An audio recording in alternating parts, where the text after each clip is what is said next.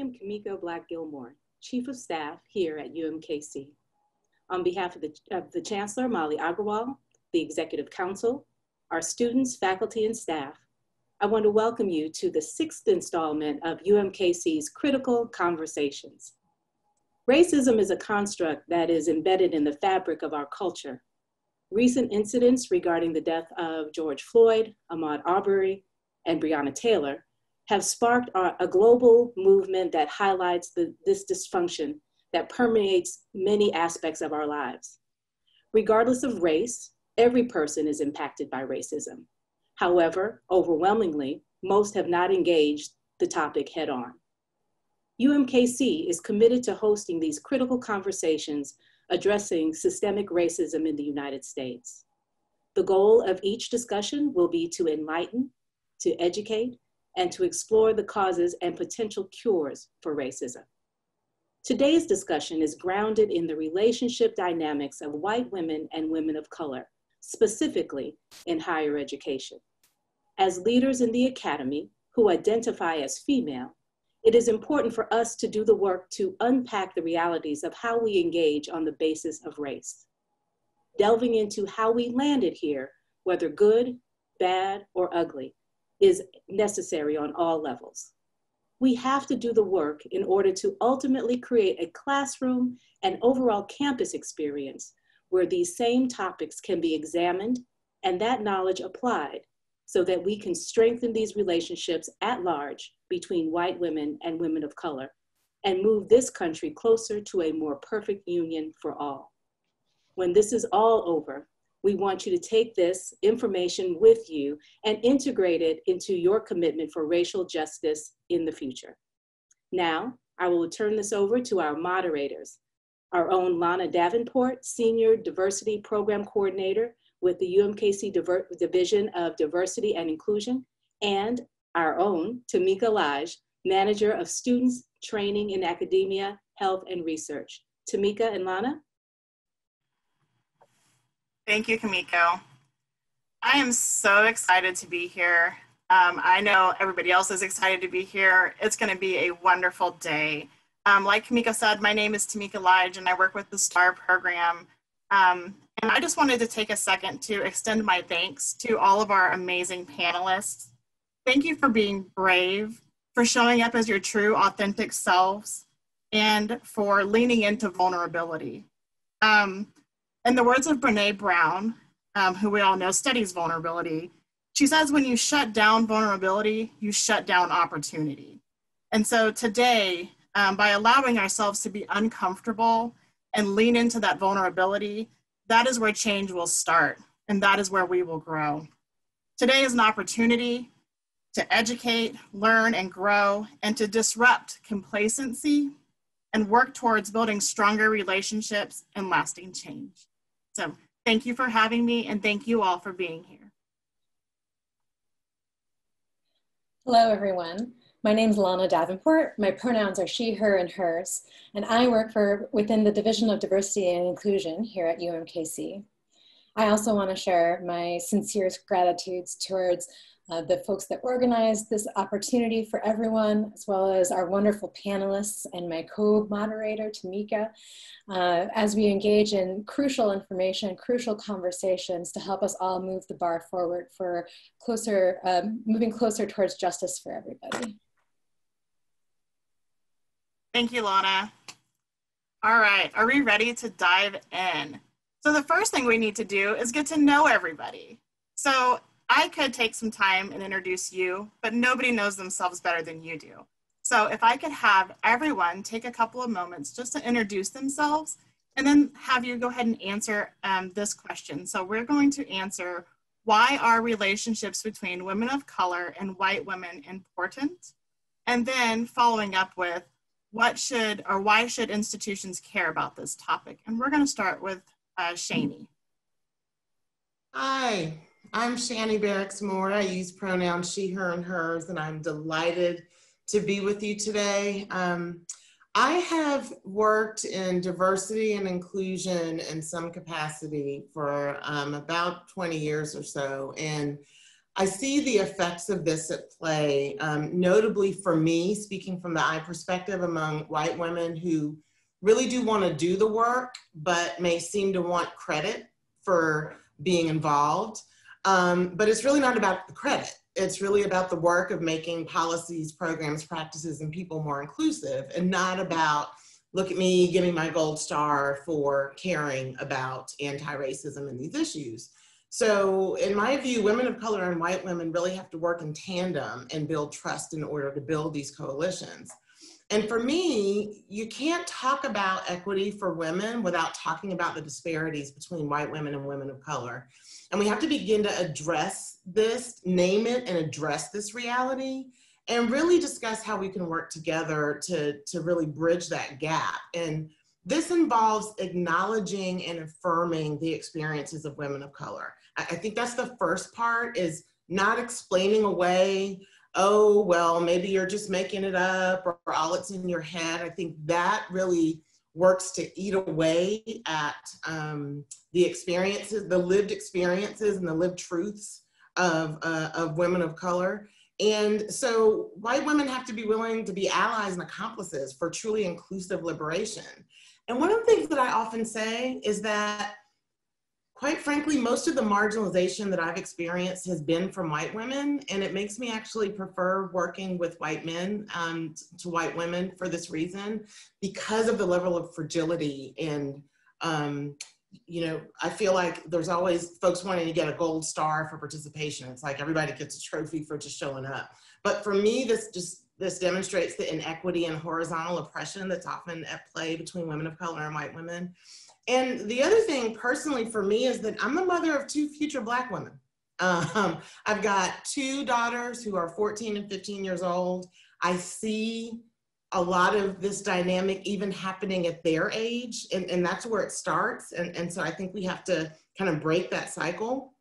And so for the question about what makes interactions and relationships between women of color and white women hard or challenging, for me, in my perspective, it's the denial by white women often of their role in complicit engagement with the ongoing inequities and oppression that exists between white women and women of color, and from my perspective, most specifically Black women. And it's almost like we're just supposed to take it and not show any emotion, you know, not be angry, because, you know, as soon as we show emotion, then we get angry, you know, then we're labeled as angry, and we'll talk about that later. But that builds up and it shows up as passion, but then we're punished for it. So it's like, are we supposed to like sacrifice our souls? You know, and it's kind of like we're always talking about patriarchy, but I feel like we're unwilling to look internally at the level of dominant matriarchy that exists among our own gender. So that's really why I'm here, and I'm happy to be part of this conversation. Thank you, Shani. Let's go next to Julia. Hi, good afternoon, everyone. I'm Julia Vargas. My pronouns are she, her, and hers. And I come into higher education, into the academy, in a very different way. I spent 12 years working in nonprofit organizations, mostly with leadership and youth development programs, but also some programs around diversity, inclusion, and equity. And in that time, built a wonderful coalition around. And one of the members of that coalition happened to be someone in higher education. And that's how I was introduced to coming into this field. And it was a white woman who reached out and said, Julia, I think it's time for you to move from nonprofit life into higher education. And just that simple invitation to look at another opportunity for this woman to use her social capital to say, hey, here might be a way for you to do what you've always desired to do, meant so much to me and has really given me a different platform. Now, coming into higher education, I've been able to see some of the differences within this sector than the nonprofit sector. And so some of what Shani had mentioned about, wanting credit, and that is something very systematic within higher education, and we have to, the production of knowledge and how we look at, our publishing. Those are really important, and receiving credit, and the way the system is set up sometimes pits us against each other. And so wanting to see how then can we utilize, something very wonderful in our relationships to increase the academy instead of breaking us down, is why I was very interested in coming and being part of this panel today. Because I think that as Tamika, as you so beautifully said, it takes some vulnerability for us to recall those times where we may not have been so kind to each other, or we may not have been so willing to share what privileges we may have with each other, that we need to recognize those and build upon them. Thank you so much, Julia. Next up, we're going to go to Christine. Hi, thank you. My name is Dr. Christine Brent, and I am a faculty member at North Carolina State University. I am just about to finish my 31st year at NC State as a faculty member in chemical and biomolecular engineering. When I started at NC State, I was the first African-American woman in the College of Engineering, and I was the only one for about 16 years. There are a few more now. There were African as well, and there were also a number of women. So in my career, I've done a lot with in the realm of mentoring and coaching. I just finished a 12-year stint as Associate Dean of Faculty Advancement in the College of Engineering, in which I was responsible for reappointment, promotion, and tenure, faculty training, all things having to do with faculty. At the present time, I'm actually on an IPA assignment at the National Science Foundation for broadening participation in engineering. And I have to say at this point that my comments are not representative of NSF. They are my own comments. And I think that there's a lot of things that have happened over the years that have compelled me to be an advocate for women and women of color. I think that this topic is important because as women move forward in the academy, they need to work together to achieve progress on issues associated with gender. Intersectionality, I know that will probably come up at some point. Being at the intersection of a woman and a woman of color is very interesting. And there's a lot of historical information associated with women of color and white women, how they've interacted. I'm in the South, and so the relationship during slavery was very different. Actually, the relationship in terms of voting, who got the right to vote, when, we just celebrated this, right? And African-American women were not a part of that, or women of color, excuse me, were not a part of that. And so it's really important that the institution, academic institutions, understand that there are nuances associated with dealing with both groups together. It's not a monolithic group, all right? Also, there are historical elements of the group and the manner in which they have been treated by the university. When I go to my university, the majority of the women who look like me have on the same color, and they come in early in the morning, like at 4:30 and leave at 2:30, because they work for maintenance or housekeeping. And I have a great deal of respect, and those women have provided a lot of support to me over the years. But that is, so the university has to deal with that as well. It's also important to understand all of these different things so that as new initiatives are rolled out, that they can be inclusive in their voice and in their application. The final thing is, at the university, what I have found over the years is that the alliances that happen between women of color and white women are interesting and sometimes strained. And there are some folks who, I won't say too much about that, I'll get myself in trouble. The point is that they are interesting relationships, and I think this dynamic is very important. And I'm passionate about this. And when I first read, I know we'll talk about Karen's book later, I'm sure, Karen Dace's book about this alliance between women of color and white women, there were so many elements in there. I said, oh, that's what was going on. Oh my goodness, that's what was happening. So anyway, that's why I think it's important and why the university needs to pay close attention to it. I'm glad to be here. Thank you so much. So already I've heard some commonalities in some of your responses. I heard some talk about social capital and alliances and just creating that space for inclusion and making everybody's have a space at the table or have their voices be heard. So this is great. I'm sure we're going to continue to build upon this as we move through the questions in our panel today. Next up, we're going to hear from Karen. Oh, Karen Lee Ashcraft. We have two Karens. Two Karens. That's way more than you need, probably. My name is Karen Ashcraft. My pronouns are she, her, and hers. I am a professor at the University of Colorado Boulder, and my research emphasizes themes of race, gender, sexuality, and class in the context of work and organizations. It's also what I teach around as well. I've been in the Mountain West for about 25 years, kind of pursuing this work. And before that, I was from the Bay Area in Northern California, East Bay, for anybody who might be out there for whom that means anything. I think the topic we're addressing today is so important because stronger relationships between women of color and white women stand to be so transformative, not only in higher ed, but also elsewhere. But that potential remains latent.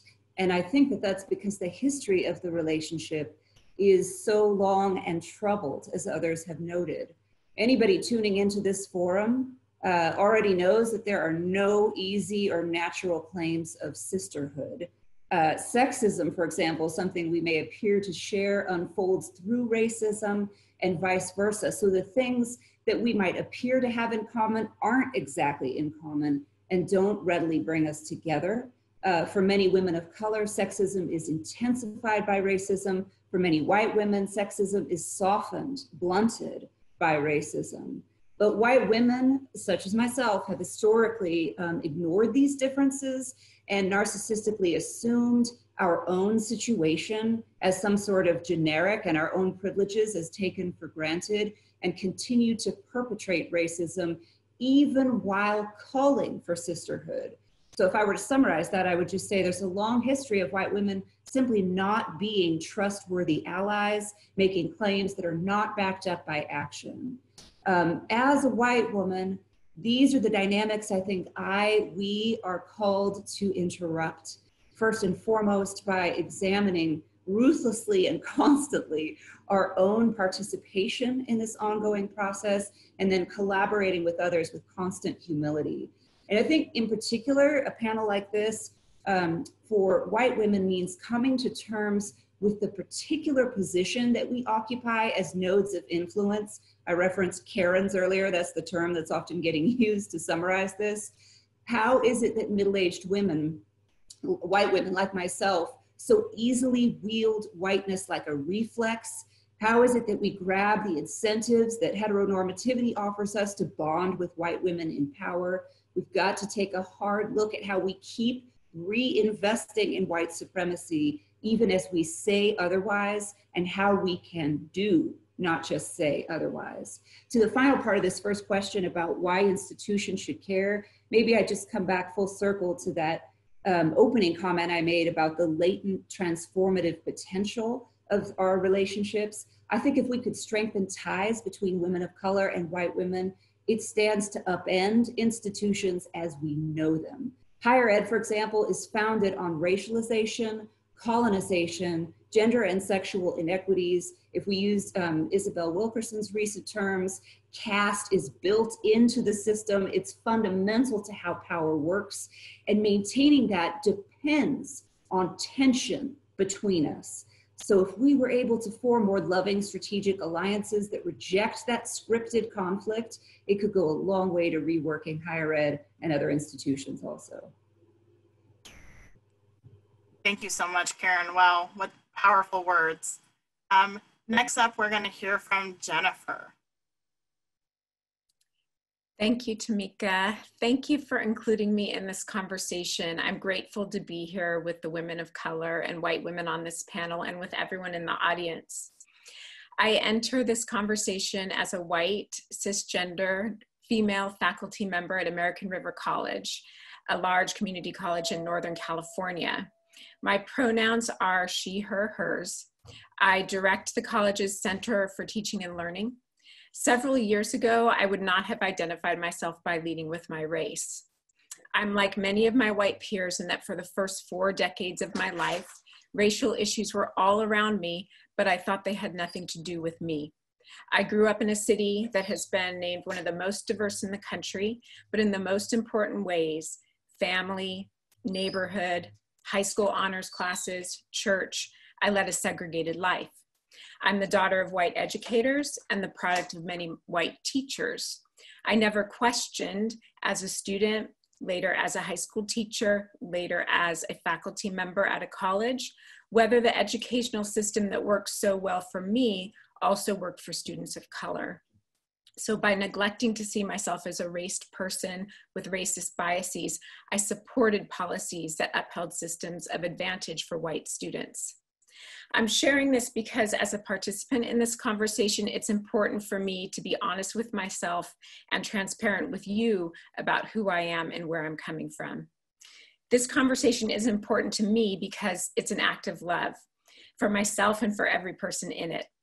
I know that through honest conversations like these, I begin to recover my own sense of humanity by examining the effects of internalized white supremacy on me, namely fear, self-deception, and broken connection with other white people and people of color. So this is why authentic relationships between women of color and white women are important and why institutions should care. Broken and inauthentic connections between women of color and white women fueled by white women's internalized superiority help white women sustain the roles they play in upholding systems of domination in higher education. And transforming these relationships are critical to realizing the liberatory power of our institutions and the effects it would have on all of us. So thank you, and I'm really excited about our time together. Thank you so much, Jennifer. And now we are going to have Karen Dace, Karen number 2, round out our introductions of our panelists. Thank you so much. My name is Karen Dace. My pronouns are she, her, hers. I am currently the Vice Chancellor for Diversity, Equity, and Inclusion at Indiana University, Purdue University, Indianapolis. I know a lot of folks around this screen in that I also served as the Chief Diversity Officer at UMKC. And before that, I was Associate Vice President for Diversity at the University of Utah, and I've been communication faculty member on all 3 campuses. In response to the question, why are these relationships important? I'd say that one of the reasons they are important is because women of color and white women make up the majority in multiple academic arenas. We know that there are more women students than there are men students at every university. And there are many disciplines and units and offices throughout the campus that have more women than they have men. And one might think that that would lead to more women in leadership, and it has not. And so you would think that perhaps that would create the need for and the creation of coalitions between women of color and white women, but it has not. Those coalitions are few and far apart. And they're apart, I think, because there is a division that exists on many campuses between women of color and white women. And it is a division that women of color know about and white women don't know about for the most part. About a year ago, an acquaintance who has become a friend now, a white woman, called to say that she'd been at a conference and there had been some discussion about the problem that women of color, in particular Black women, had with white women. And she was shocked. And so she wanted me to confirm this was the case. And I said, yeah, it is true. It is true. She couldn't understand, how could this be possible? And I think that tells the story that there is a reality that there are women working in the same offices having very different experiences. and that there are white women who have no idea of the multiple ways that they offend, disrespect, dismiss, and harm women of color every day. Many white women ignore their own privilege in higher education. For example, the privilege of deciding whether or not to take part in this conversation. To have the privilege to opt out of a discussion about race, which is never an option for people of color. So these relationships are challenging in many ways because of the power differential and the ways in which many white women pretend that power, privilege, and race do not exist in these relationships. Thank you so much, Karen. So kind of following up on that first question, I have kind of a subset question to ask. So what interactions and relations between women of color and white women do you feel are hard or challenging? And let's just go back to Shani. Sure. Again, I just go back to, you know, my sister used to say this, and I love it. Denial ain't just a river in Egypt. I mean, stop denying your privilege. Stop denying your ignorance and willful oblivion. Stop denying that, and we'll talk about this later, just the level of frustration that women of color deal with day in, day out.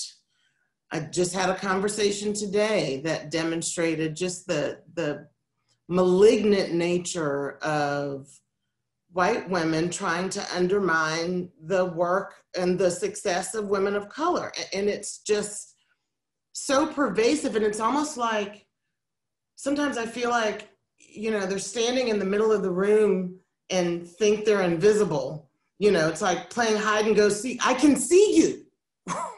I can see what it is you're doing. And, but then it's like, oh no, I didn't. Yeah, you did. And you meant to.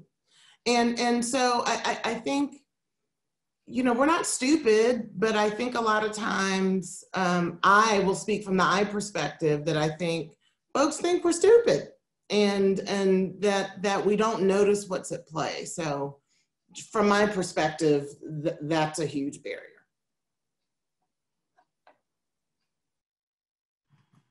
Thank you so much. Let's have a couple more chime in on this before we move on to our next question. So I'm going to, if you don't mind, Karen Ashcraft, would you mind speaking on this real quick? Sorry to put you on the spot. No worries. It actually kind of leads into the next question in many respects. One of the things I was going to start us off on the issue of what sort of behaviors and language use from white women and gender distrust, especially from women of color. And I think Shani just hit one of those on the head, a number of ways that we weaponize white femininity. And I think this was actually just mentioned in the Q&A. I believe I might have seen a comment in there as well. One kind of micro example might be expressing sort of surprise or excessive curiosity at particularly the achievements of Black women, like, oh, how did you get here? And I'll speak to some of these other behaviors as well, but I just wanted, that resonated with what I saw in the Q&A. Thanks, Tamika. Christine? So did you want me to answer the question? Yes, please. Okay. I saw your hand raised. I thought you wanted to go next. So the question that's in the Q&A, you want me to read that one? Yeah. It seems like white women are so overly surprised when we achieve. They want to know so many details as to how we got here. Oftentimes, I'm asked where I grew up or what type of education I've received because of my proper speech. So, you know, there's two sides to this. When I think about what Jennifer said earlier about being where she grew up and what she knew, there had to be something that happened for her to get to where she's thinking. So there had to be some level of education. So there is some level of of information sharing that is required, but then it can switch if you have to do it all the time. So what I'm hearing Shani say, if you have to do it all the time, it gets very tiring. So I think that the way this works well is there has to be some level of relationship building and trust. So once we have that conversation about that, if I answer that question, then if you really want to be in a relationship with me, then we will talk about other things besides that. Let's talk about you. Let's talk about what, it's got to move from that. It can't just be that. I had a summit for minority women engineering faculty, and you can imagine that we are a small group. And we had a bunch of signs that were up, and we had pictures and bios of all the women, and we call it the Hall of Fame. And we had this big dinner. We all walked through these pictures, and one of my African-American female engineering professor friends, who's an administrator now, said, Chris, why is this a surprise? I mean, we got our PhDs. What's the big deal? Why should we be? And so it was this kind of delicate balance between we want to celebrate ourselves and celebrate each other and see what we're doing, and yay, girl, you got this. This is great. But then there's the other side is, well, why would you not think? I mean, I got my PhD in engineering. Why would I not be a professor? Why would I not be tenured? So it is a delicate question, but if it happens all the time and that's all you're doing, that is tiring and it's inappropriate. Thank you, Christine. And I think finally, Karen Dace is going to chime in on that question for us as well. Yeah, I think in thinking about the language and the behavior that's problematic, it's silence and inaction. I think the remaining silent in the face of obvious inequities and bias and disparate treatment for people of color, when white folks see it but refuse to say anything about it or do anything about it, those are things that make it impossible for trust to build. And then the other, and this is a pet peeve of mine, and that is when that silence is part of a meeting that we're all attending and someone makes a very inappropriate comment or assumption that is rooted in racism or one of the multiple other isms, right? And either a couple of things happen, nothing happens, or all eyes turn to the lone person of color in the room, as if to say, that's yours, so take it, right? And no one else joins in until the meeting is over. And one by one, almost like Nicodemus going to Jesus in the nighttime, right? Folks go to the person of color in quiet to say, oh my God, I can't believe he said that. Oh, I just want you to know I heard it.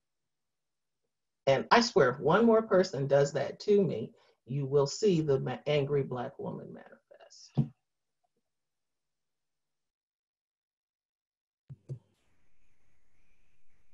Thank you all very much for those insightful responses. We do touch on this already quite a lot, but I want to come back to it just to make sure that we've been able to acquire everybody's responses. And that is, can you describe some of the behaviors or language of white women and men that make women of color trust or distrust rather their white coworkers? Karen Ashcraft, this was originally to you. If you have anything else to add, we'd love to hear it, and open to everybody, of course. I actually had a kind of opening list that I thought I'd throw on the table and see what others think about it. And I should just give a couple of caveats, which is to say, it's an inevitably incomplete list. You'll see overlap and relation. It's general, and I know, as others have acknowledged, these things are regionally, contextually, relationally specific. I want to focus on behaviors and language of white women, but of course some of these can be enacted by white men as well, and they have their own repertoire. So I'm going to use first person voice here as well, just to acknowledge complicity. Okay, here goes with the list, and some of this you have already heard, I think, in the examples that have come up. First, passive aggression, a kind of perma smile that feels phony, and other surface signs of civility and politeness that make it very hard to call out evident undercurrents, such as the example that Shani gave. Number 2, conflict avoidance. Number 3, making my identity as a nice, good, not racist person the central issue at stake. How could you think I would do this? Number 4, trying to prove my enlightenment relative to other white women. My wokeability, you might say. Somebody mentioned this in our earlier discussions as a kind of oppression Olympics. Number 5, claiming or implying that I have a right to feel comfortable and safe at all times. Number 6, habitual, unreflective reactions of fear and defensiveness.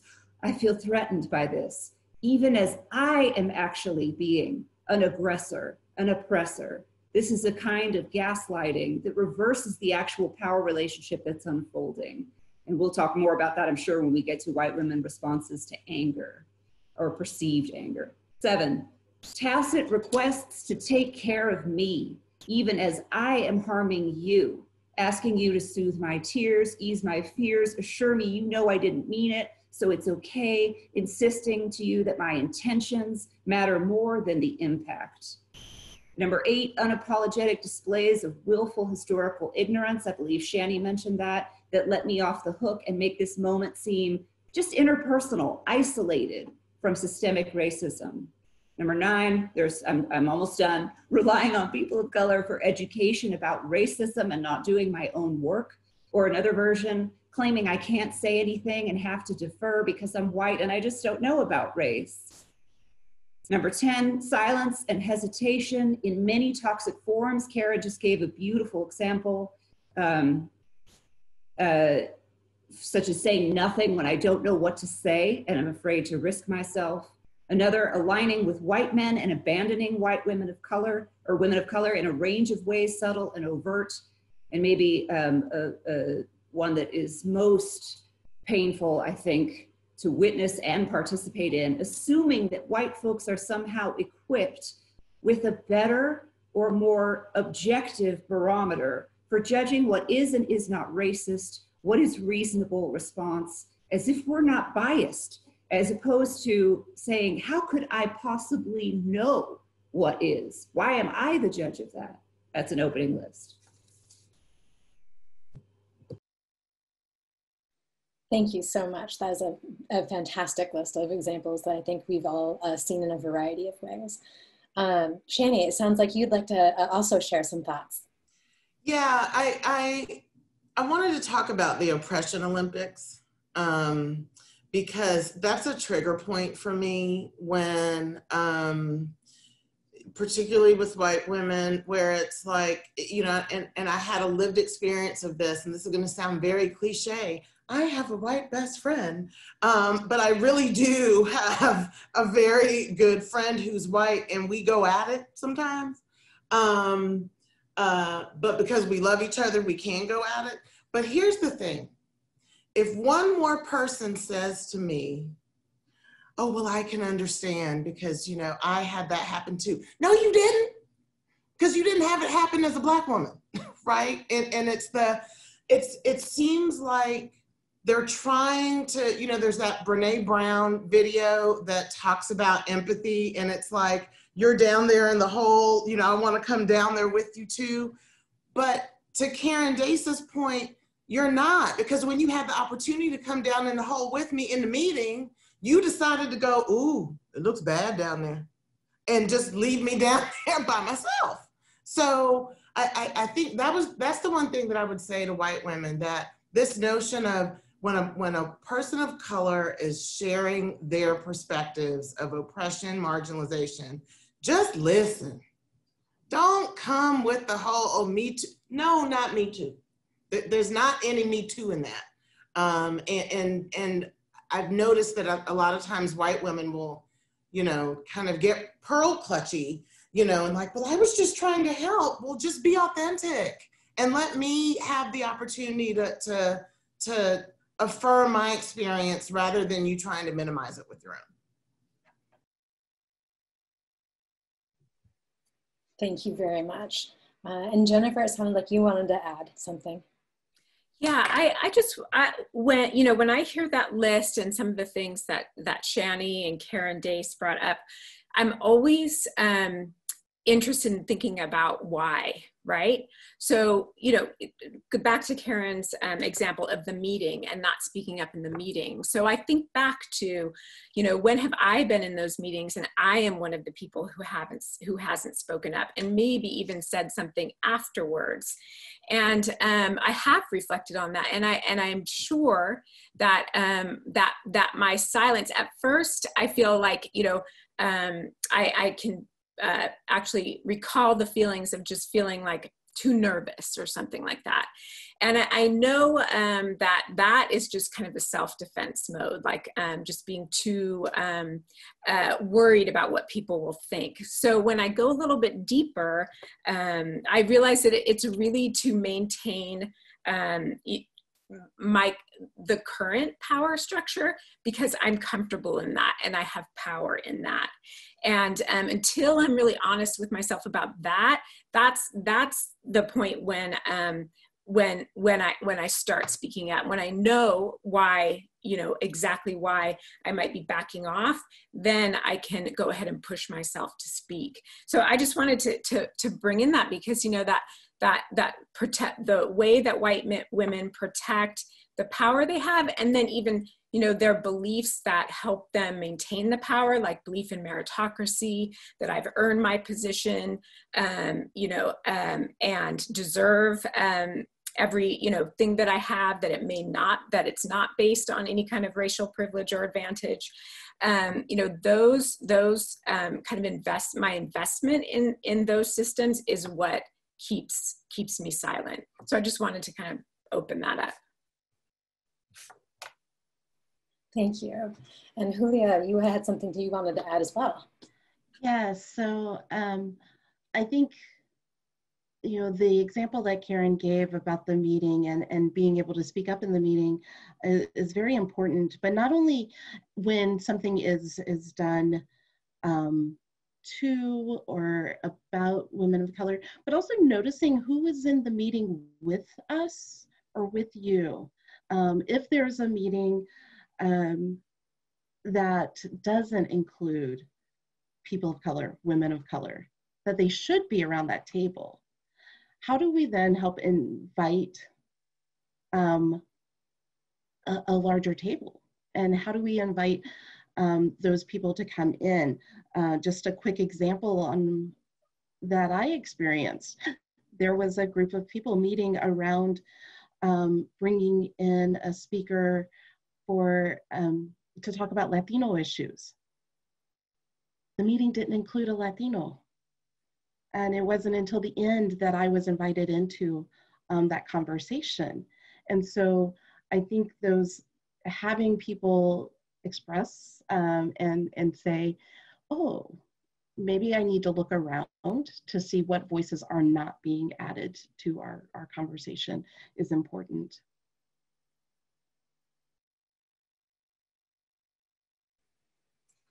Thank you. Thank you all. We also want to notice that there is a question coming up in our Q&A. This question is posed to Karen. I'm not quite sure which Karen, so I'll let you both determine. But it says, how best can we intervene in these kind of moments?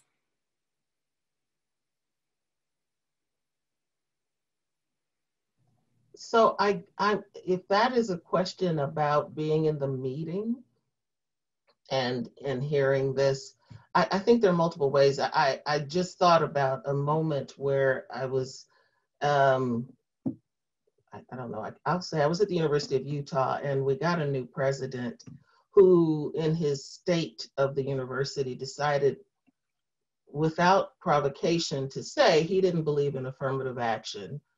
And all eyes looked at me in this big room, this space we were in.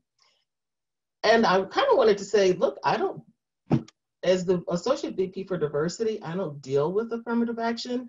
That's another office. I'm not compliance.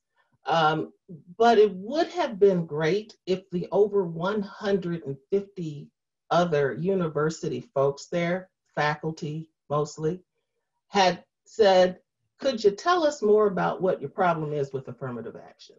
Right. Afterwards, people said, did you feel all those eyes on you? And I did, right? How about you speak up? You know, I had a woman say to me once, and she said, I want to be an ally, a white woman. She said, I want to be an ally, but my voice gets shaky when I start to speak. And I said, that's okay. Maybe your voice is shaky because you feel passionately about something. Maybe it's important. Maybe your shaky voice will communicate to others that you have risked saying something, knowing that folks would hear your voice shake.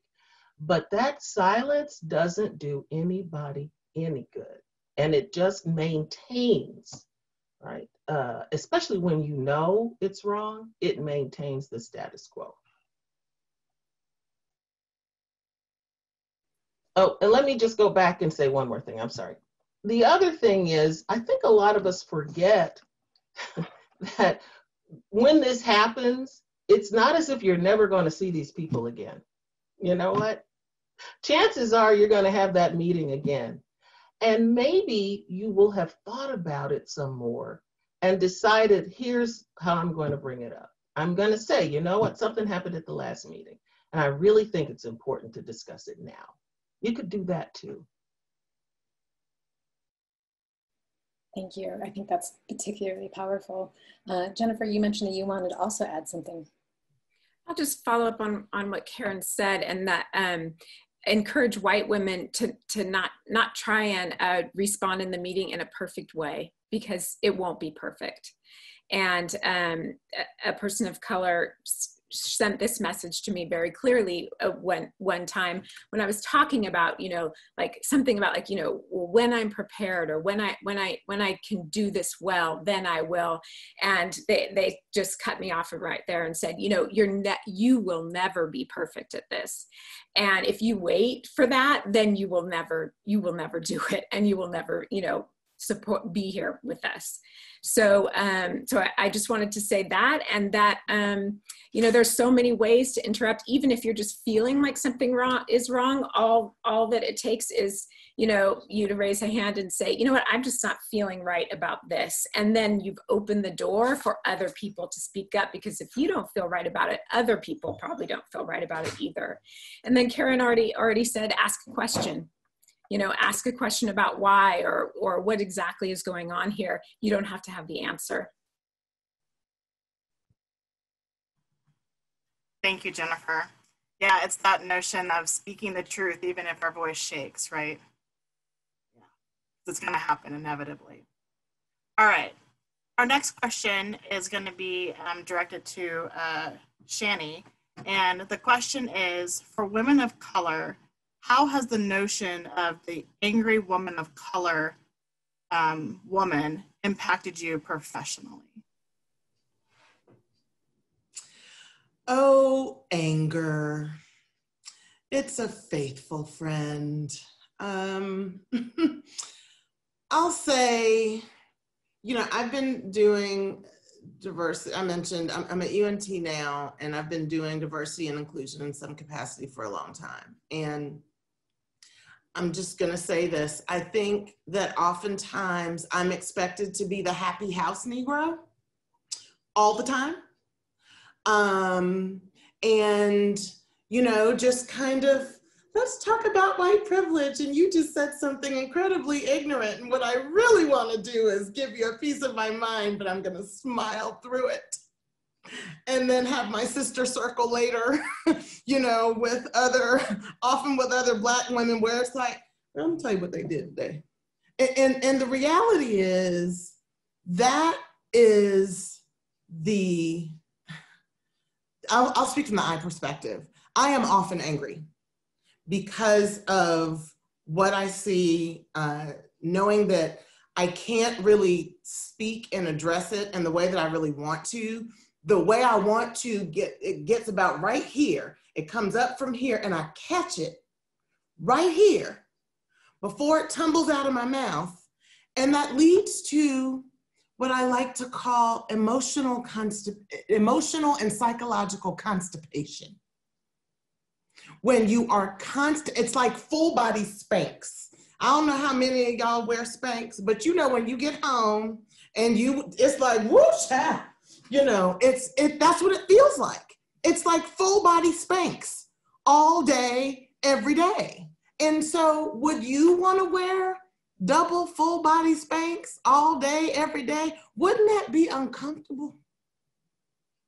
And so I think that is what many folks don't realize, is that I will speak from the I perspective. I am constantly censoring, calculating, playing out in my mind, if I say this, what will happen? Well, maybe if I say it to her after the meeting, what will happen? Will I get vilified? Will I be punished? I mean, the answer is yes. I will be vilified, punished, all of those things. But I have to sleep at night. And one of the things that I often will say is that, you know, y'all pay me to tell the truth. And if you don't want the truth, hire someone else. I mean, and it makes me wonder, quite frankly, if these institutions really do want the truth. Because if women of color were able to speak their truths, then we wouldn't be punished for doing it. I mean, it's the punishment, it's the sanctioning, it's the oh, well, here she comes. So, and that brings me back full circle to that archetype of having to be the happy house Negro. And it is, again, I say, it is not from white men that I get this. White men can deal with my directness. You know, white men can deal with me just going, okay, wait, let's go back to that which was said. But it's, like I said, the pearl clutching and did you just call me a racist? No, but I said you need to check your privilege and your biases. If it quacks like a duck and walks like a duck, that's your duck. That's between you and you. But we're not able, I think, often to just be authentic. I mean, case in point, I have sister locks. It took me 15 years to finally allow my hair to grow out of the root the way that it does. Because, and granted, you have to do other things to get sister locks, because I was worried about, is my hair going to be seen as political? Am I gonna have to answer for why I chose to just let my hair grow out of the root as it is, to make, I mean, because when it's straight, you're more comfortable. And at a certain point, you just have to decide, I need to be able to be comfortable and to sleep at night. And if you break into white woman tears, then here's a tissue. Thank you so much. I think Christine was gonna talk to us a little bit about finding our voice. I was gonna say something about what you just said about the hair thing. I mean, I have a picture, a set of pictures that talks about me from when I first started in the university 30 years ago to now. And the hair, I always made sure I had my hair, the picture was straightened and it was curled, and I was sitting very, you know, properly in front of a bookcase, you know. And as time went on, you know, then I had braids and then I had the natural hair, but I really was very conscious of what my hair looked like because I was in a male dominated field, engineering. But anyway, and you would give me a flashback, Shani. So now I understand what was going on. But at the time, it was very important for me to present a certain image when I did my official photos for the university. And at the end of the day, you know, they didn't care. They just didn't care. I was the one who had that issue. So anyway, I was going to answer something else, but go ahead with the next. I just want to say real quickly, I'm not on the panel, but I just want to say how much that resonates with me, because I literally did my hair so that it would be nice and straight and beautiful, you know, before I came on for the panel today. So that is really resonating with me as well in this moment.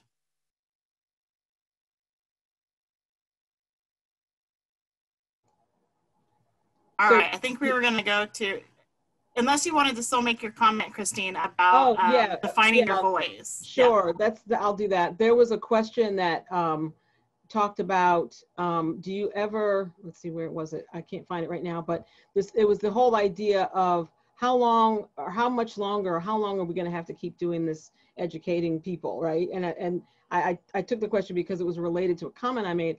I think that everybody has to define what their voice is going to be and how they're going to use it. Depends on the space that you're in. It depends on where you are in the hierarchy in the institution. I mean, some of the women that are on this call are that their job is to work, you know, Shani, I'm listening to you. Your job is to work in these areas of diversity and inclusion all the time.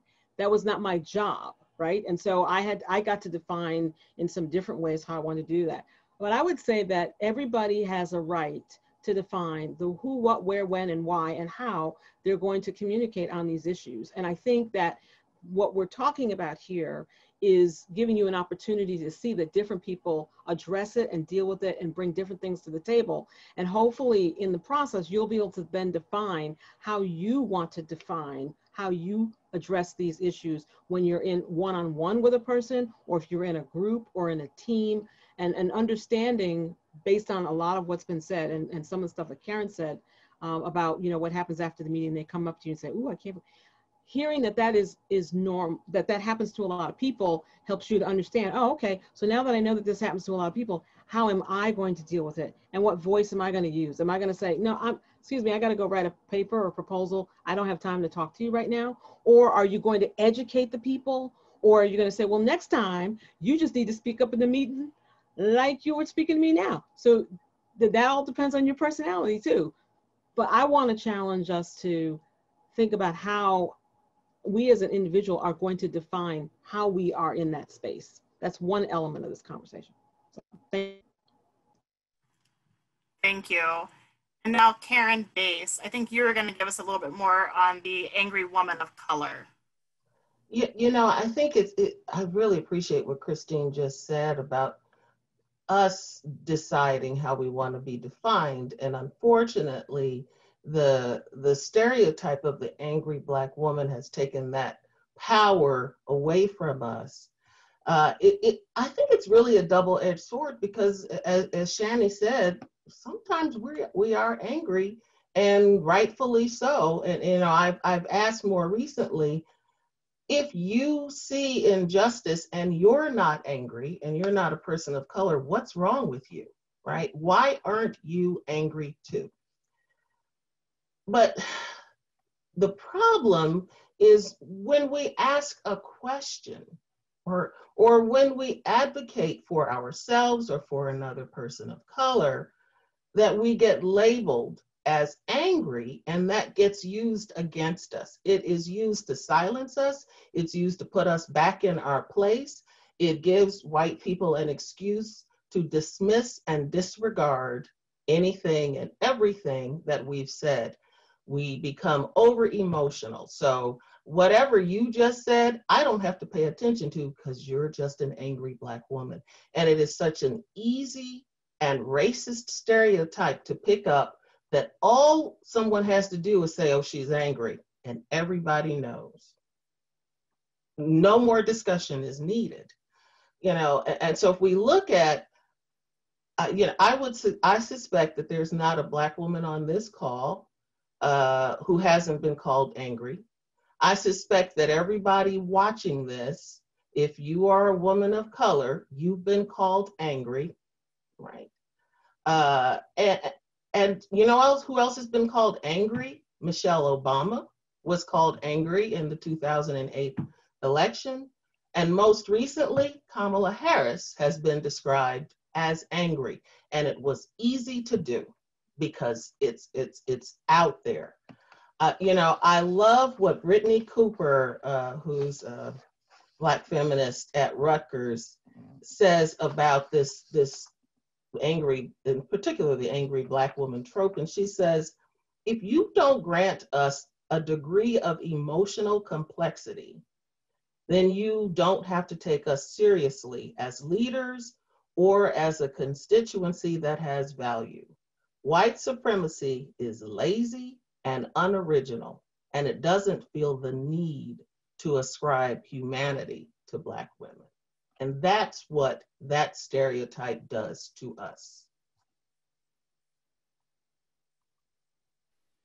Thank you. This is important and refreshing to hear. Thank you all.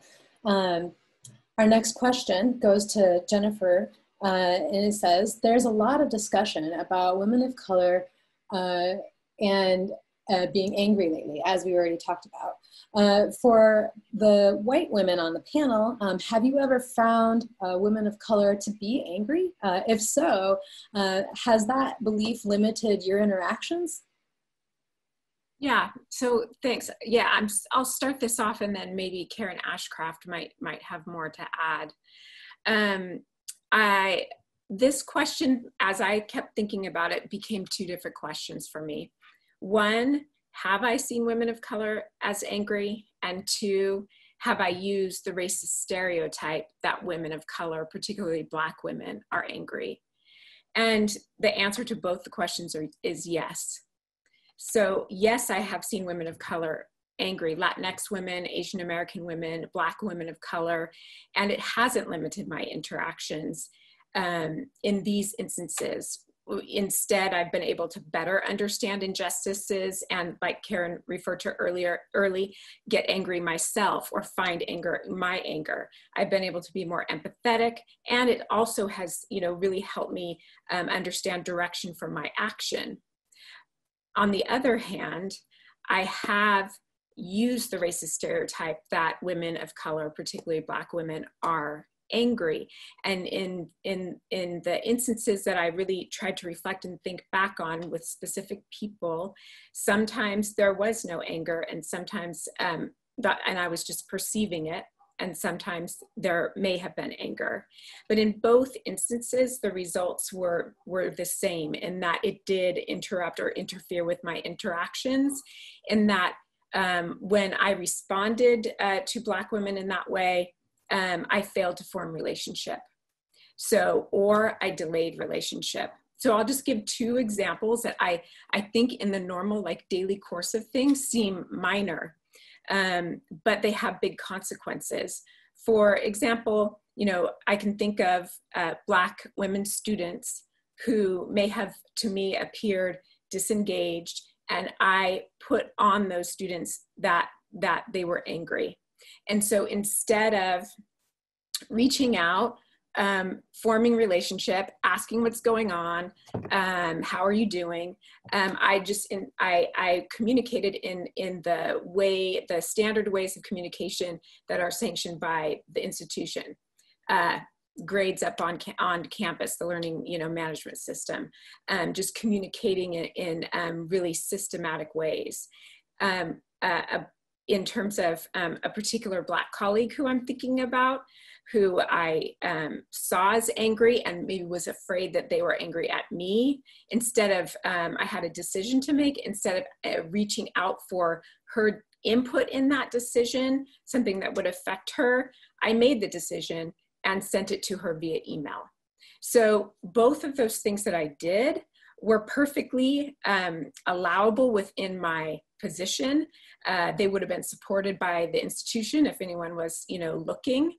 And what they both did is they maintained the power that I held in those relationships. If I had done something different, if I had sought relationship, if I had reached out, that would have been a step towards transforming the power dynamic between us.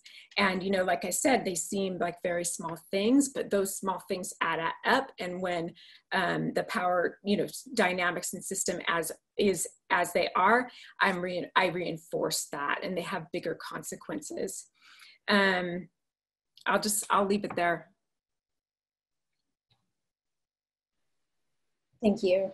And Karen Ashcraft, I know that you wanted to also add.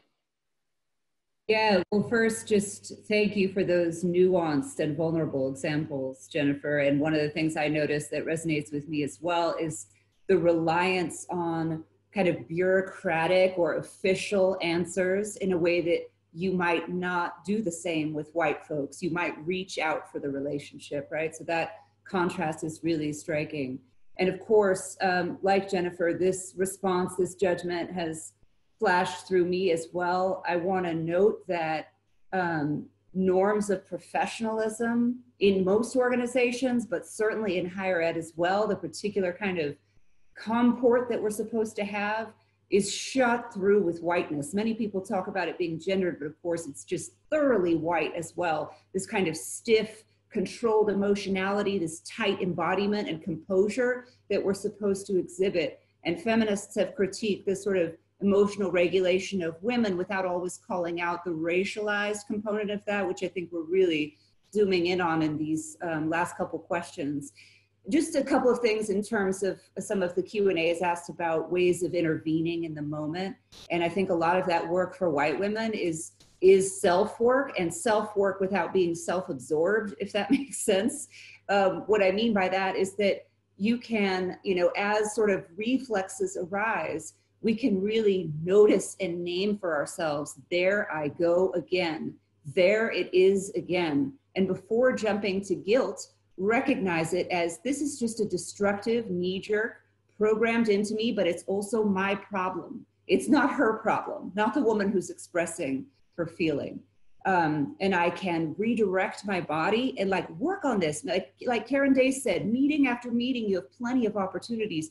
Work on relaxing, listening, taking it in, seeing how I am implicated in this and what that means for my practice, how I can do better, how I can speak up the next time the angry woman of color trope, angry Black woman in particular trope emerges in a room. It's not detached from me. I am implicated in this. Thank you so much, Karen. The next question is going to be directed to Karen Dace, and it is, what is it about white women, discussions of race and tears? For white women, can you discuss the meaning and impact of a white woman crying during a meeting? And for women of color women, can you do the same?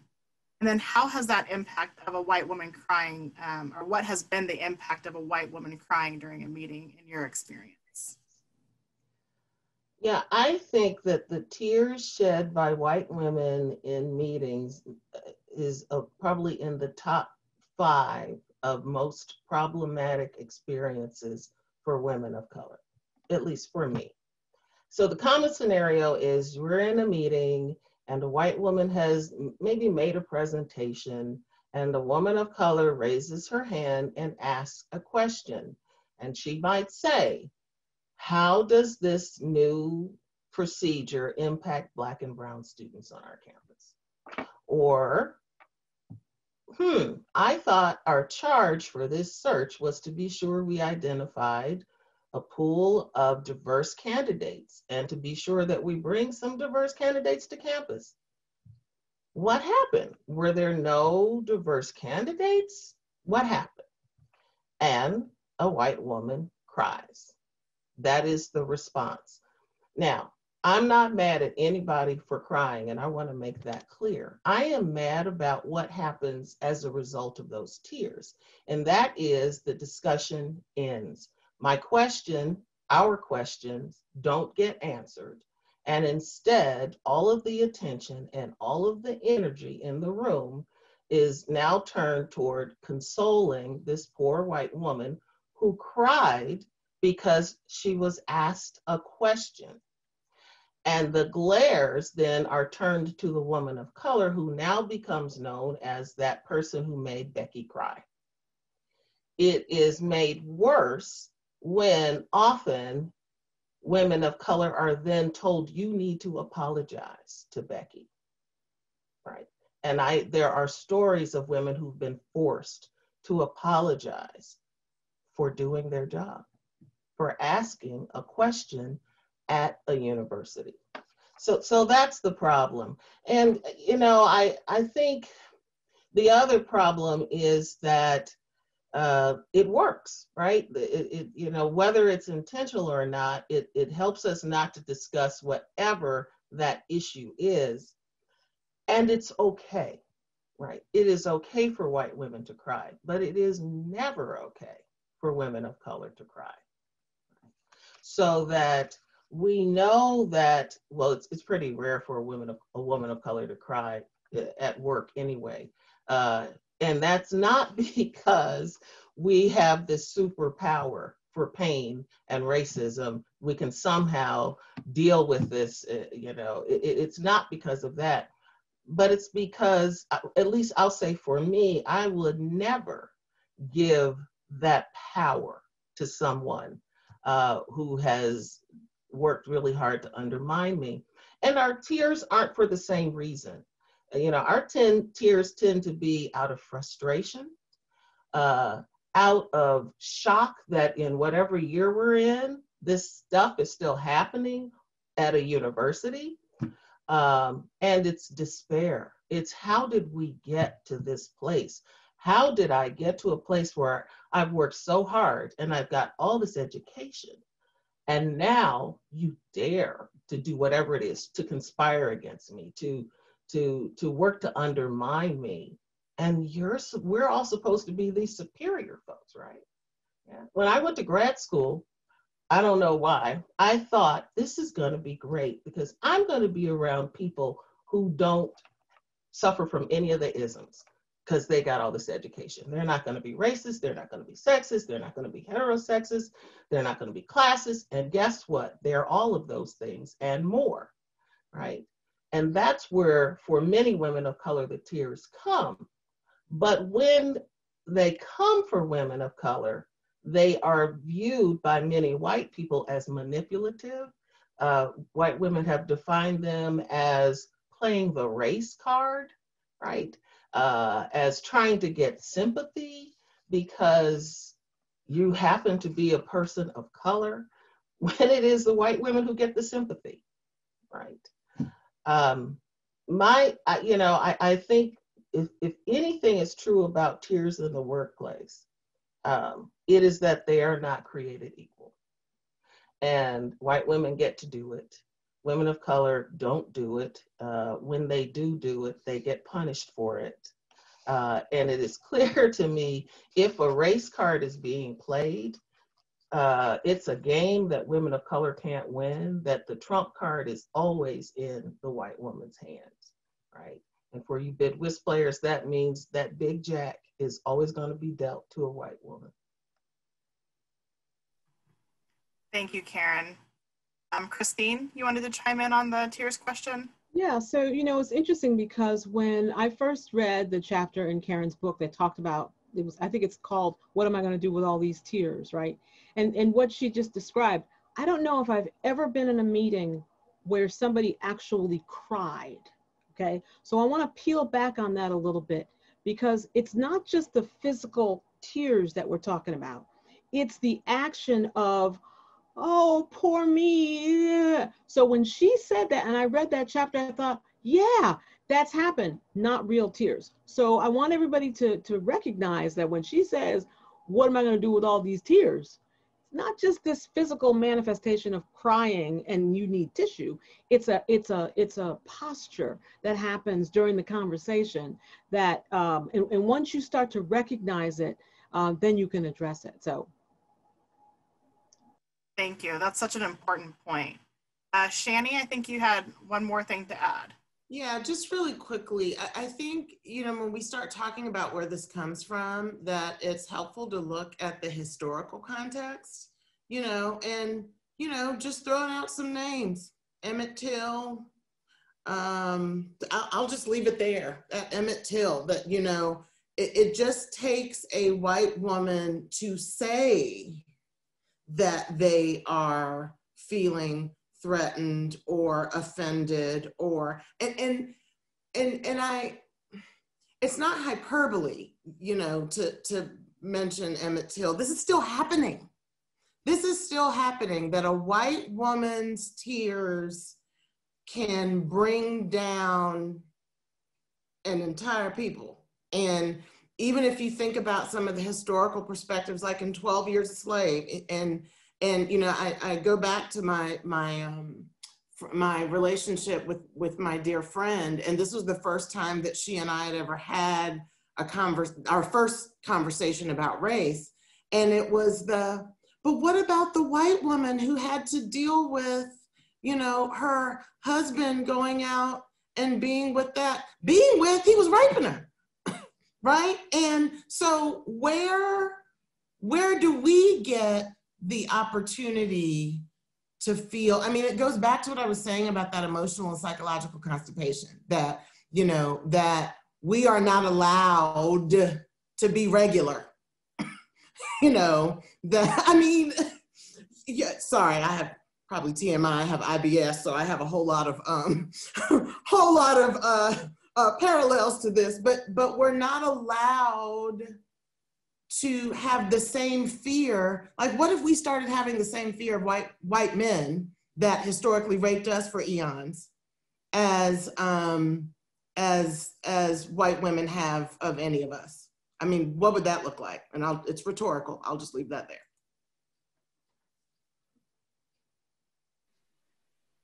Thank you both for powerful messages and also powerful metaphors. The next question comes to Christine, and is for for the women of color. What is it that you would like or need from white women in order to improve your interactions? So that's a really good question. I'm going to jump back to something Shani said and use that as a segue into the answer to this question.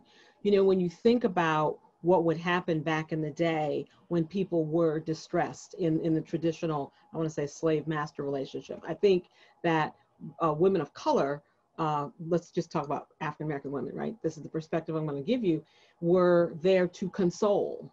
They were there to help. They were there to make it better. Let me get you a cup of tea. Let me, you know, and I think that in a lot of instances that historically that's happened. However, now we're in the academy as quote unquote equals, right? We're working together as quote unquote equals. And I have to believe that some element of the relationships we had in the past kind of colors how we interact with people now. So in answer to the question, what do you need or like from white women in order to improve your interactions? A couple of my colleagues chimed in, and I'll give you my answer and then theirs. I think to have an authentic, transparent dialogue to work towards an interactive relationship that supports both parties. It has to be based on trust. I mentioned that earlier. The most important concept is to not make assumptions based on external appearance or brief conversations that you may have had with people. You know, don't assume you know someone just because you've had some conversations with them. Somebody in the question said something about, I have some women of color friends that they don't seem to be angry. Do you think that they're kind of keeping that under wraps? It's possible, it's very possible, or it's possible that the relationship you have with them just doesn't allow them to be totally transparent. You know, having girls' night out with all my African-American women friends, you know, back in the day was, oh girl, just like someone else said, oh girl, and then this happened. Yeah, that happened to me too, oh my goodness. So we have a mechanism to vent as well. Somebody else said, demonstrate that you're willing to use some of your social and political capital on our behalf. And I'll add to that, you don't always have to get credit. I think that the best allies I've had have been, some of the best allies I've had have been white men who did not need everybody to know that they did something to help me. They were just doing it because it was the right thing to do, and the situation presented itself. And then the other thing is to have genuine trust in our lived experiences, not dismissive of our experiences because it hasn't been true for you. So, you know, don't believe everything. When I say don't believe the hype, don't believe everything you see on TV. Don't believe everything you read. Everybody's experience is different, and the way they want to interact and manage that is going to be different. But I think trust, authenticity, and a genuine need to have a relationship. And if you have to preface it, like Jennifer was saying, with, I really don't know, I don't want to say the wrong thing, but I need to ask you this question. And that kind of trust back and forth, it's a delicate dance, and it may only be able to happen for 15 minutes at a time. Right? You may have to limit that and then go out and have some coffee or something and talk about, I don't know, the World Series or something, right? So, but you get to define that. I think that's what I want to keep coming back to. Thank you, Christine. Okay, our next question is going to go to Jennifer. Sorry. It actually looks like Julia is ready to follow up. Oh, so sorry. No, I missed that. I'm sorry, I was a little slow. But I just wanted to follow up on that, some of the things that is needed to really build that authentic relationship. And I think both Jennifer and Karen had addressed this earlier, is the recognition of your own position. And so, I say that because oftentimes we're presented a kind of the stereotyped view of ourselves. And so if you recognize, oh, wait, maybe not all Latinas speak Spanish, then you wouldn't come to me when you needed something translated, or whatever those stereotypes are. And so a recognition of that is nice. It's also nice, to ask, Julia, do you speak Spanish? Or where is your family from? And that's a very different question than where are you from? Taking on the we know you're not from here, but what's your heritage? Where is your family from? To get to know us better, so that we can share our experiences. We can talk about how our lives intersect, how we have commonality, and build that trust in. But when we start operating out of, here's what I think I know about you, that becomes problematic.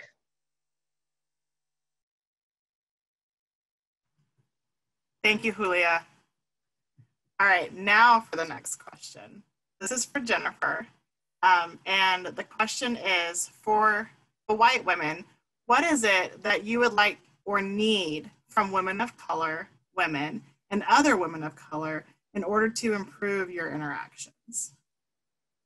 Yeah, my answer to this question starts with a really brief story about an instance a few years ago when I was in a situation where a woman of color asked me and a group of white people what we needed from them, to do this kind of do some personal work.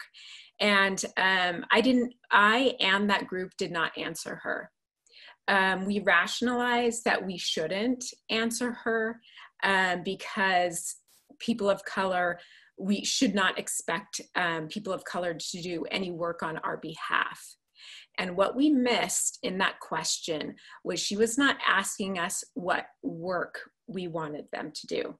She was asking us what we needed from them on a human, personal level. And the way I saw that question was a very white supremacist way to see the question. And it was my internalized white supremacy that kept me from seeing it. And then also, in order for me to answer that, what do I need on a human level, I also have to be vulnerable to people of color and with people of color. And so that point, I'm going to come back to that point, but that's where I entered this question. And I am in relationship with women of color today, and there are many things that I need from them and that they give me. I'm thinking particularly of my friends Pam Chow and Tanika Bird, and other friends and colleagues of color, and what I need from them in order to have a good relationship and good interactions and improve my interactions with women of color they give me have high expectations and faith that I can and will do my own work on myself. They give me the grace, that kind of unmerited compassion, which gives me the space and hope that I will do my work and our relationships will progress. They give me love. And they also model for me what it means to work with students of color from a strength lens, not a deficit lens. And I also, they give me leadership in our work for equity and inclusion. And I just want to end, that's really not the end of my answer, but I shared my response with my friend Pam Chow, and she noticed that list started on the human level and moved to the work level. The leadership, the modeling, that's work. And I just wanted to point that out. I just want to kind of be metacognitive about this because it's an example that shows how strong my whiteness is and how and why it just is. I am always going to have to work on it. And I just want to end by saying another thing that she pointed out about that list was what was not on it, but what I deeply need, and what she and others give to me in order to, grow my interactions with women of color is friendship.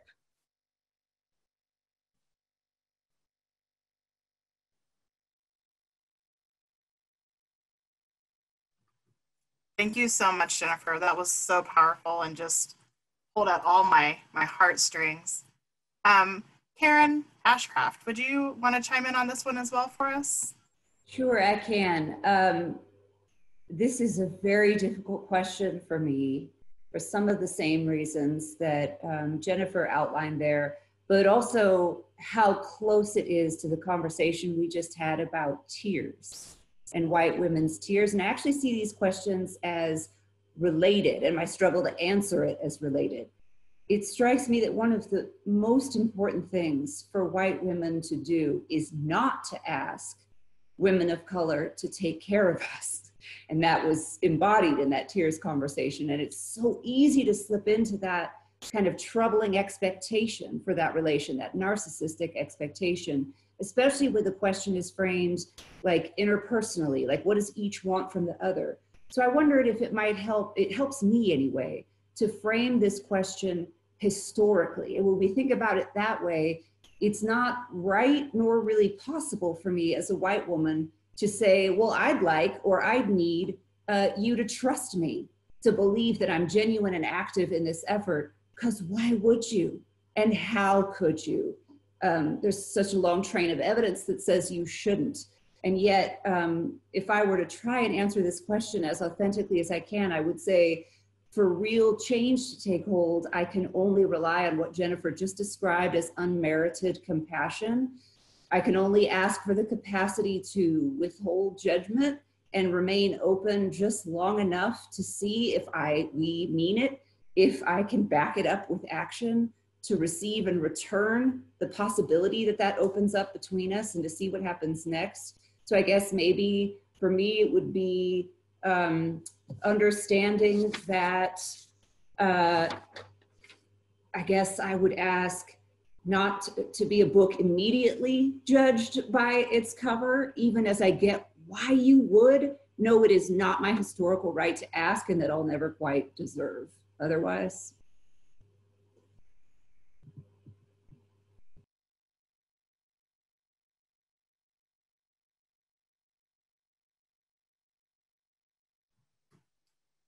Did anybody else have anything they wanted to add to that question? If not, I will go to Julia next for what can be done to improve relationships between women of color and white women? Yes. So as I look at this question, the first thing that came to my mind, especially as we're looking at within the institution of higher education, is what are some of the things that institutions may be able to do to help foster these relationships. And so, this higher education is an institution that women haven't always been welcomed into. I know on my campus, we just celebrated 50 years of women on campus. The campus is much older than that. And so there are, the structures that were in place that we came into. And so to really look at those structures that reinforce some of the individualism, or even those structures that disrupt collaboration, that don't allow us to come together. I think those are some of the things that we really need to consider how can we, as women in the academy, look at building collaboration, building those, reinventing some of our structures of power and within the system. And then I also look at it as more personal. How are we willing to make ourselves vulnerable, to share those experiences with one another, to ask for support, for understanding, and how do we really look at building those bridges between women of color and white women? Because whenever I'm in those situations where I'm viewed as the angry person, in our question and answer, somebody said that fiery Latina, you know, when I'm viewed as that, sometimes I intentionally take a step back and then turn to my my colleagues, my other women of color friends who I know understand this image, and just say, okay, let me talk this through, or let me, I'm drafting an email. Can you read it to make sure it's okay for me to send? But I have them filter what I do, building relationships so that I can talk freely with my white colleagues and my white friends. And how do we build that?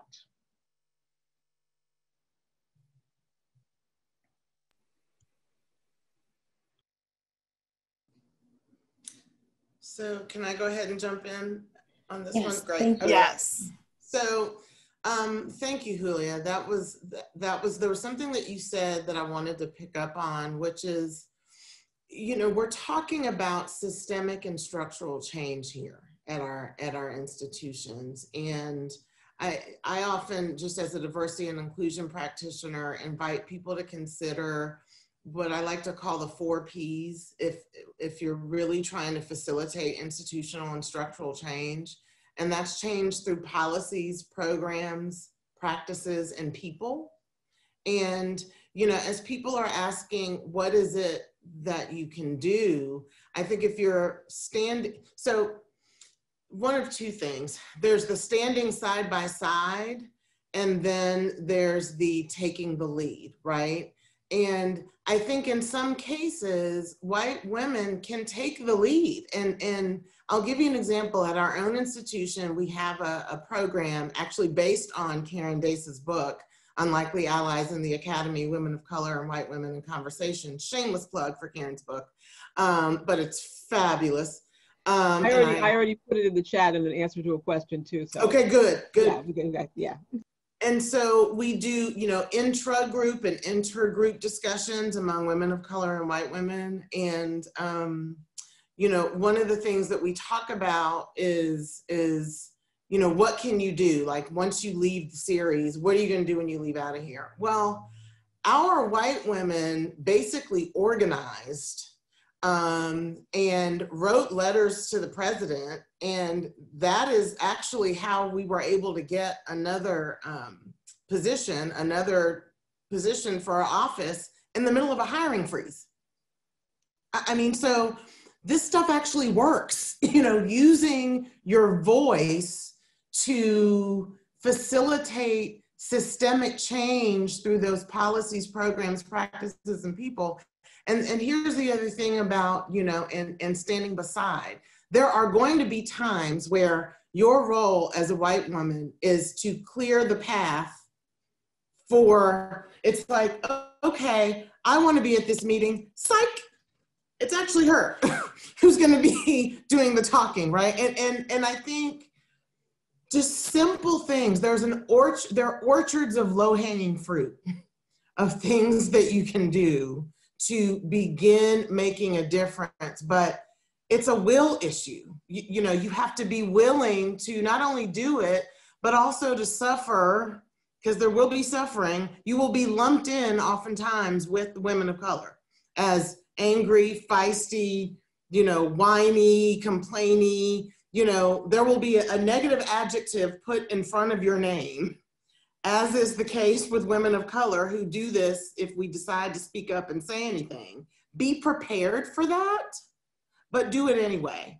Because the reality is that is going to, that I think for, and I'll speak from the I perspective here, in the doing it anyway without the recognition and leading the charge so that there is space for women of color to be seen and heard and to be authentic and to be able to be authentic in that space speaks volumes, and it changes our institutions. I've seen it change our institutions. So I just want to say a public thank you to Karen Days for her book, because that is really what facilitated a lot of this movement that's happening at our institution of white women finally speaking up and using their voice and wielding their power.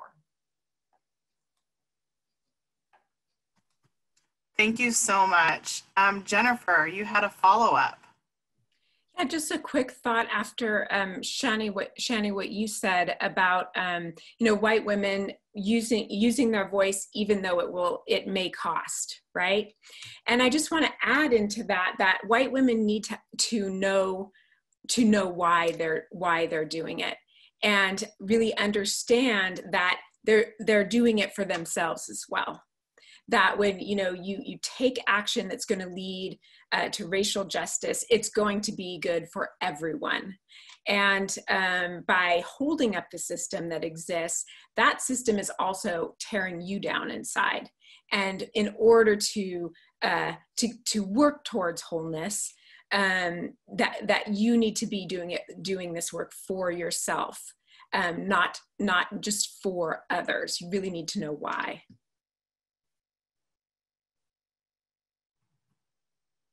Thank you so much for that. The next question I'm going to ask is actually from the Q&A from the audience. And before I actually ask it, we have roughly 25 minutes left. And so if there are questions from the audience, please keep feeding those to the Q&A, and we will do our best to get all of your questions answered. So this question is, as a white Jewish person, or Jewish woman, excuse me, I have felt that we sometimes exist in a space that's in between being white and being a person of color. Of course, by no means do white Jews count as people of color, but historically in the United States, they were not seen as truly white either. For example, experiencing discrimination and refused entry into certain positions and communities. How would you recommend leveraging these experiences towards being an ally to women of color's experiences, rather than inappropriately and inadvertently equivocating or minimizing those experiences? So I'm just putting that out there in the atmosphere, and whoever feels comfortable to respond to it, go ahead and chime in.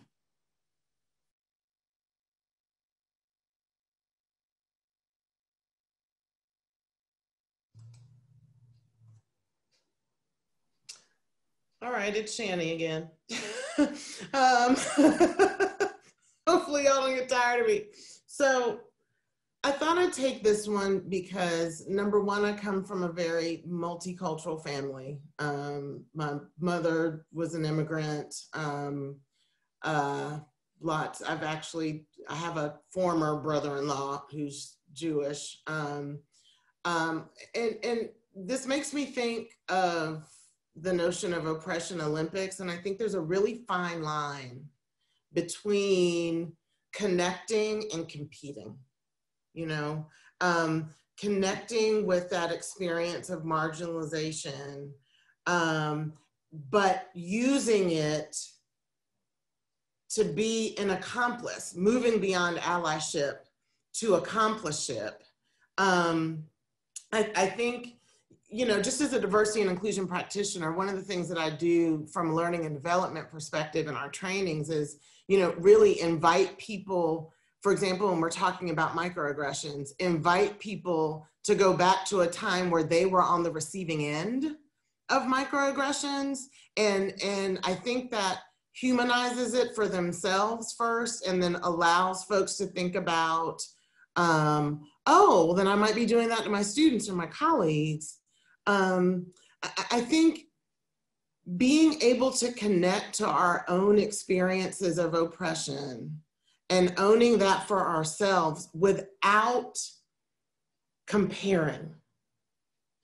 Just act on it. Just act and don't compare. I think if more of us would think about our relative privileges and the ways, because all of us have relative privilege, right? Like I would argue that all of us that are on this panel are you know, pretty well educated women that have, you know, a lot more relative privilege than other folks, right?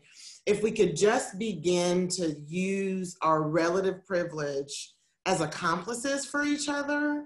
And again, I go back to without the credit, because I think that is the part that muddies the waters when it's, you know, leveraging, you know, when you talk about leveraging these experiences rather than inappropriately and inadvertently equivocating or minimizing. The moment you go into, look at me, but I did this, look at me, look at me, look at me, you're by default minimizing. Because I'll just speak from the I perspective, it makes me wonder, are you just doing this to get some props and to get your woke points?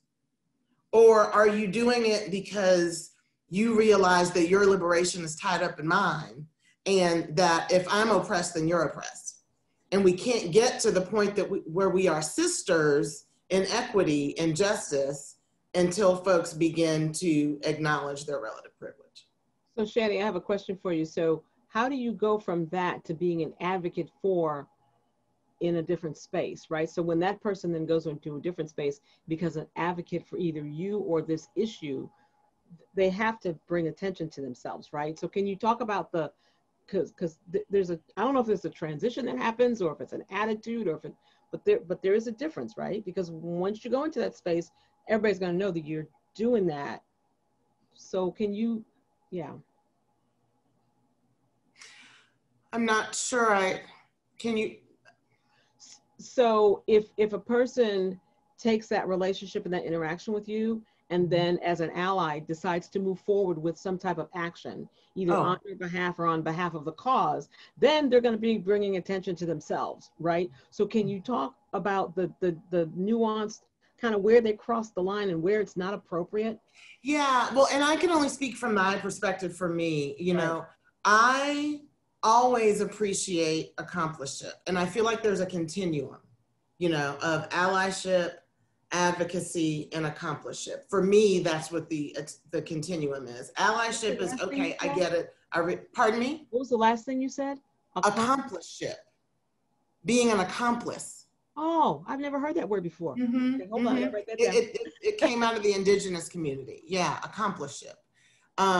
So, and accompliceship is where you are spending your social and political capital on other people without any expectation of return on that investment.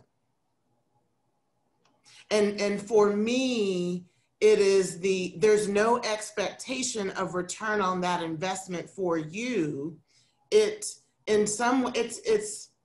almost, if you're looking at it from the perspective of capital, it's philanthropic. It's social responsibility. It's less philanthropic. It's more social responsibility.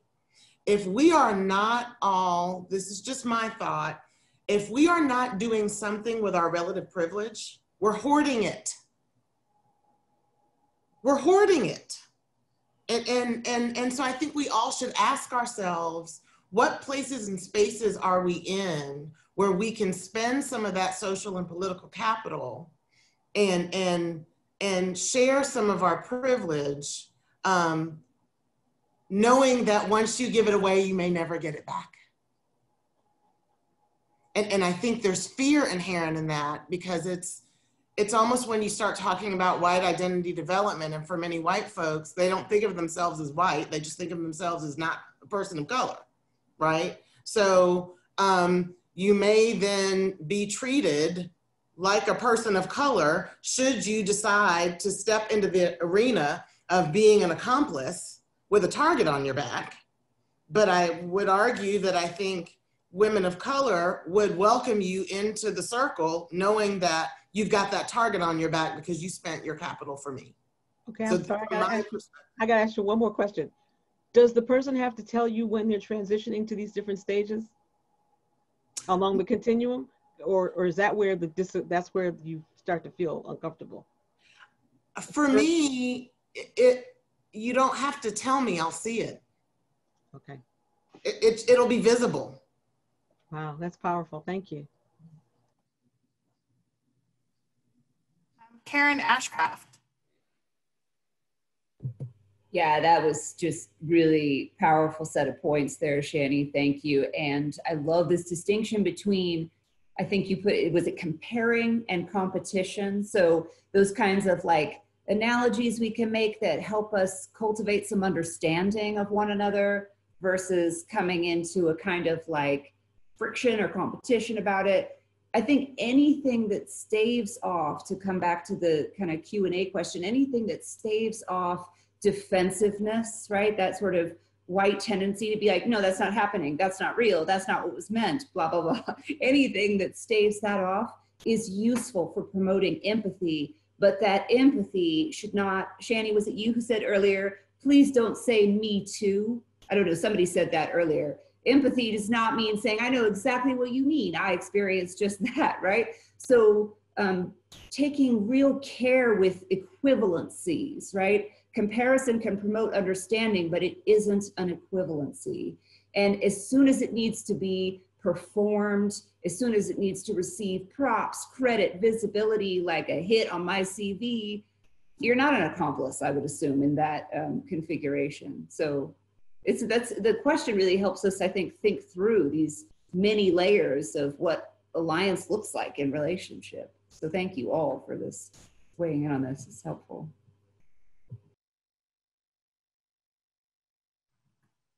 Thank you. Okay, well, we have a couple of more questions in the Q&A, and I think we have time to try and address them. So let's go with this question. So it says, individualism was mentioned, and my question relates to it. Sorry, I just lost my, here we go. Okay, and my question relates to it. As there are few opportunities to advance into leadership positions within organizations, how do we get white women who relate to the underrepresentation of women in leadership in general, and therefore might see their own advancement as progress, to recognize and support women of color who are far less represented and supported for leadership positions? For example, accessing their social capital and whiteness for advancement.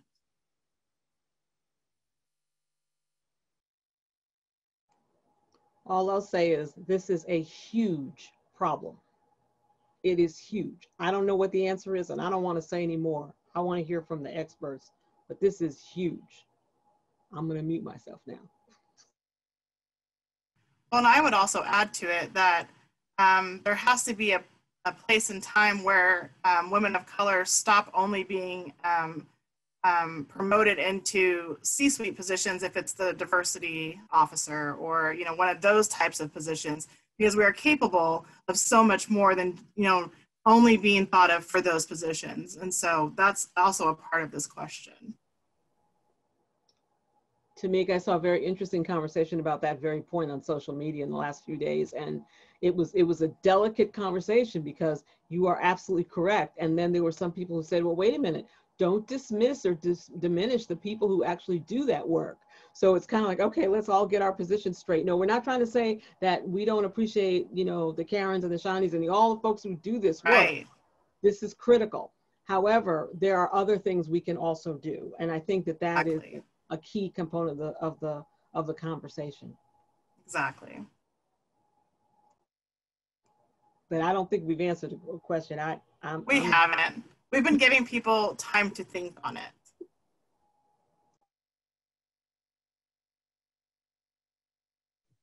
Well, I'll just start, and we'll see where I get, because I'm thinking through it from my point of view, right?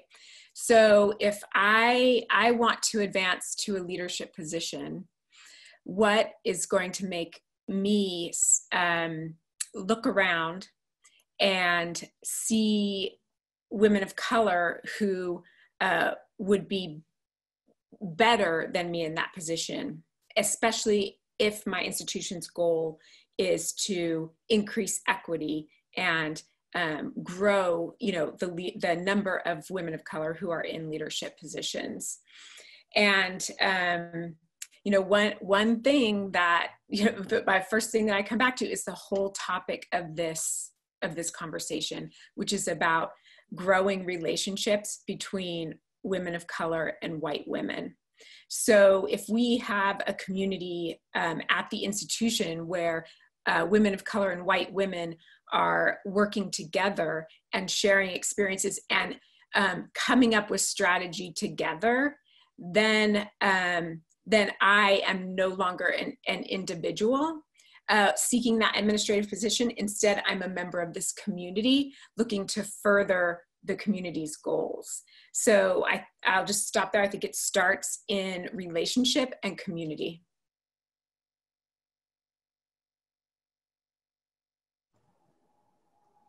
Thank you for that. Was there anybody else who wanted to chime in on that? Well, I'll just say, if you have an organization for women on your campus, I think I would challenge you to look at how many of the people in leadership positions are women of color, how many of the people who are leading committees or whatever are women of color, and are you really serious about the women of color? That's a good place to start. And if the women of color feel like they need to have their own organization, that'll tell you something too. Now, they need to maybe have their own space for conversations, but if they're not engaged in the organization that is having the meetings with the provost, okay, I'm feeling that thing rise up in me, Shadi. So let me, I'm on mute right now. You need to ask yourselves those questions. And Karen Dace. Yeah, and I think what it requires is for white people, men and women, to see women and men of color as co-equal and able to do work that is not diversity work, right? To not always and only call on them when we have a diversity committee, issue, concern, problem, right? But to call on them when we have an enrollment concern, because they could contribute. So that's part of it, is to start seeing people of color more fully. But the other thing is, maybe it's not so much about competing with as much as it is making sure you are mentoring. So I said this on another panel, and I'm stealing it from, I'm gonna forget her name now. But a white man stood up in the audience and he was representing this organization in Indianapolis that is working on eradicating racism.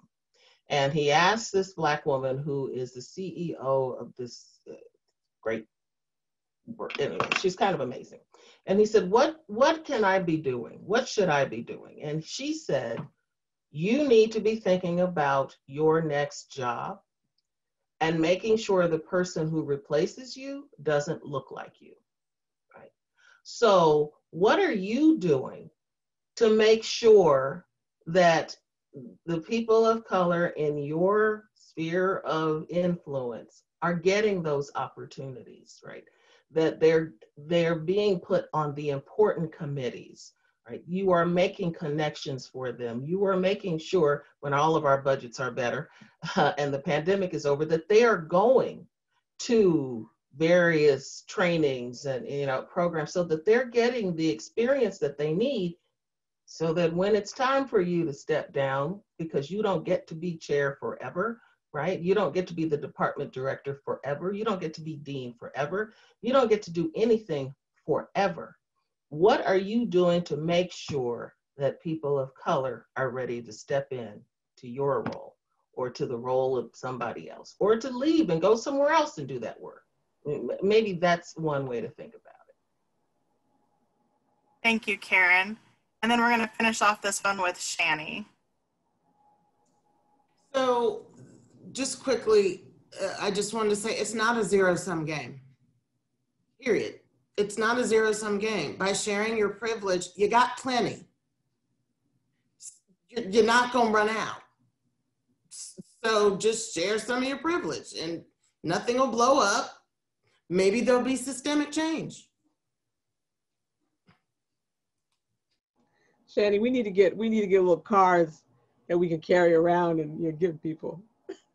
Here, you need to. Now's the time.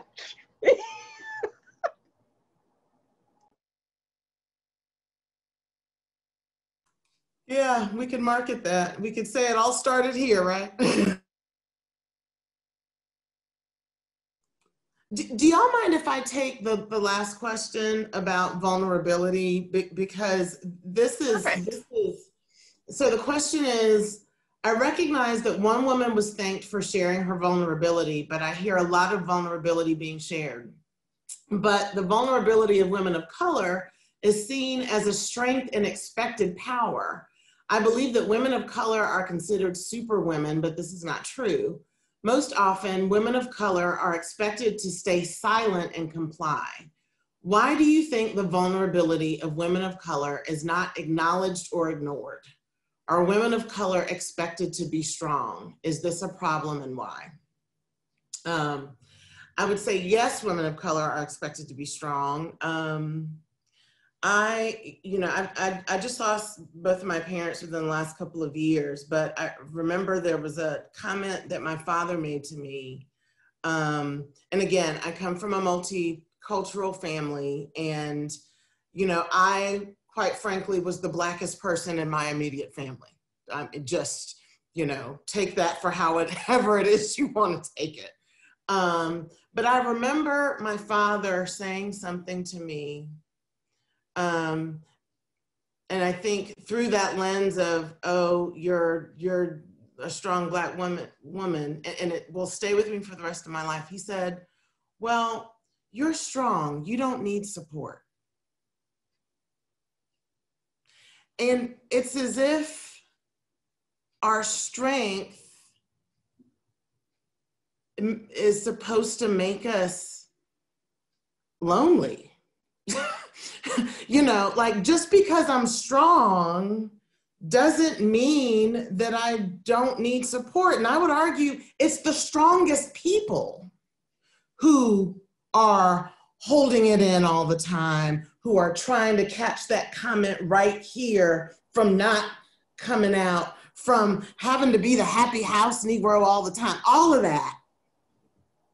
It's those strong people that need the most support, that need to be seen, that folks to say, I see you and I know your strength should not be a liability. It should be an invitation for people to come and support you. So I think it's a trope of and for Black women that also comes from Black men sometimes. That we just supposed to be strong for everybody. Just, take care of you, take care of you. I mean, at one point I had 4 kids under the age of 10. I don't remember much, but it was, well, you're strong, so you can handle it. And so quit thinking that women of color can handle it. Just because we're walking upright doesn't mean that we don't go home to a walker at the end of the day. So I was going to say, shameless promotion, right? So I wrote a book chapter in this book called Overcoming Barriers for Women of Color in STEM, and Pamela Leggett Robinson is the editor. And in the chapter, I actually took 30 days off earlier this year after 30 years on the job, because I wanted to really look at, what was going on in my life. And I started looking at my journals.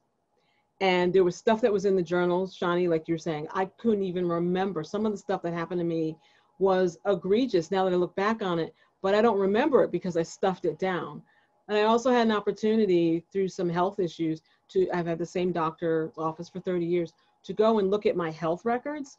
And I didn't realize this, but I went all the way back and I could see blood pressure, weight ticking up over the years. And also there were a lot of entries that say unspecified headache, unspecified pain, unspecified whatever. And I said to myself, oh, so during that time, so some of that is in that chapter, but during that time period, I was like, oh my goodness. So now the next project is to take the health record and the journals and marry them together and figure out, that's another book. I don't have time for that right now. But my point is, we haven't really talked about work-life integration. We haven't talked about work-life balance. We haven't talked about well-being, but it's a thread that kind of goes through all of this. And if you look at the demographics for women and the health issues and all, and I'm in that same demographic. So it doesn't matter that I have whatever, I still have high blood pressure. I still have other issues. So anyway, that's too much information. But my point is that this pushing it down, it causes other issues too. And you see it manifest itself with, I believe, with women of color differently than white women in the academy as well. Too much information.